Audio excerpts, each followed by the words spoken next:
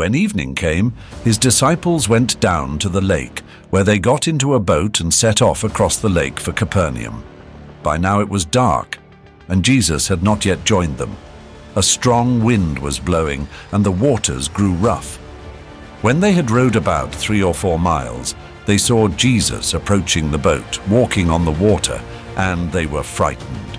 But he said to them, "It is I. Don't be afraid." Then they were willing to take him into the boat, and immediately the boat reached the shore where they were heading.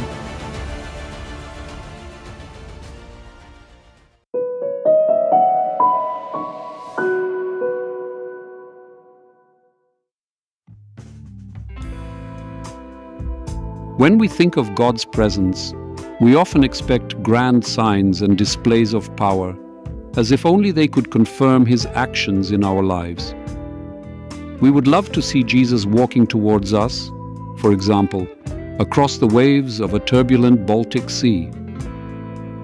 Yet, what truly speaks to our hearts often takes place in the quiet of everyday life, in the eye of the small and large cyclones of our lives. Take an example from the Gospel according to St. John, where the disciples, left to themselves, must face darkness, winds, and high waves in the middle of the night. In such a situation, when to make matters worse, a mysterious apparition approaches, it seems that everything loses meaning, and the situation becomes hopeless. It is then, at the least expected moment, that Jesus appears. His entrance onto the scene defies logic and the laws of physics, but brings a profound message. It is I. Do not be afraid. These words act like an anchor stabilizing the shaky boat of our lives. They are not just an assurance of His physical presence, but above all, a call to deepen our trust and faith. Walking on the waters of the lake, Jesus not only revealed His divinity, but also brought peace and a sense of security to the disciples. It is a promise also for us that there is no storm in our lives that He could not calm. In the book of Job, we read about God, who alone stretched out the heavens and walked upon the waves of the sea. This same confession applies to Jesus on the lake, showing Him as the Almighty Lord who reigns over the elements. It is I.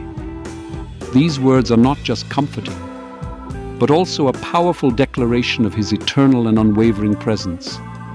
Do not be afraid. This call to cast away fear may seem difficult to enact.